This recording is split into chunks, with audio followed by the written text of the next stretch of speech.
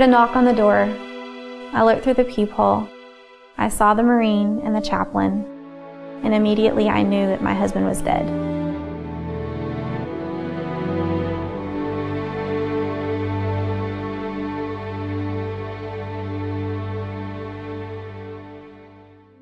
My first thought was, what am I going to do?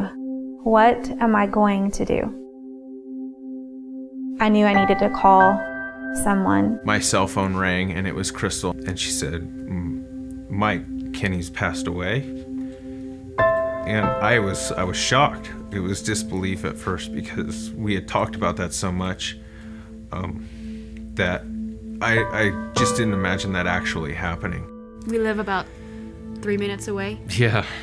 So we were like, okay, we're on our way right now. We run over to her apartment, and I didn't knock on the door. I just flew it open, and she told me, you know, don't cry and don't say sorry. Just be here.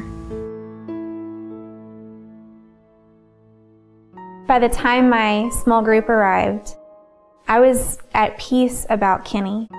And it was an interesting dynamic. They were there to comfort me, but it was more of a two-way street.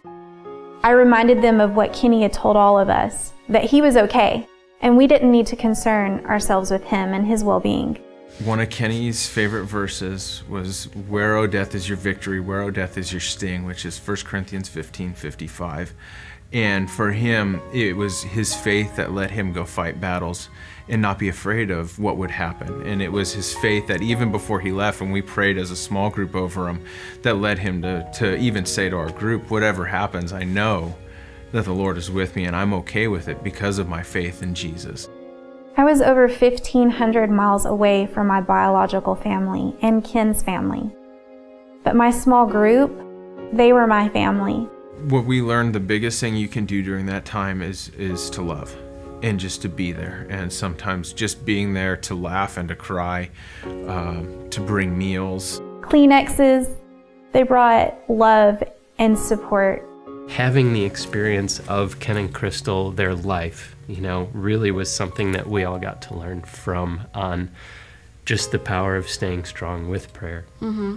The bond of my small group really reminded us of the bond of the Marine Corps. It's a brotherhood, it's a family. And that's really what my small group is like. It's a family. They're there through thick and thin.